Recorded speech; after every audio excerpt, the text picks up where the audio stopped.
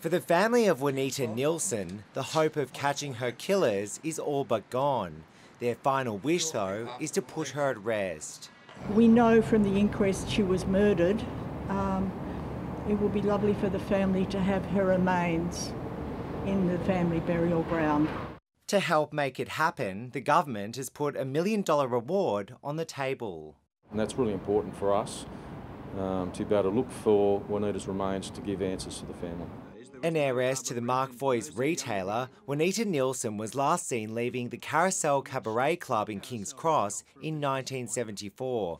It was a time when the journalist used her newspaper to bring attention to the plight of residents being kicked out of their homes, often by corrupt developers. If it wasn't for Juanita Nielsen, many of these terraces here in Potts Point would have been lost to developers, including her very own here at number 202 Victoria Street. Her family still believes her fight to protect local heritage made her a target. At the time Juanita disappeared, it was rumoured that she was costing developers millions per day. Two men were convicted over a conspiracy to kidnap the 38-year-old, but her killers have never been caught, and police admit it's unlikely they ever will. Since the passage of time, a lot of those persons of interest, if not all, have now passed away. So the focus now is on finding her remains.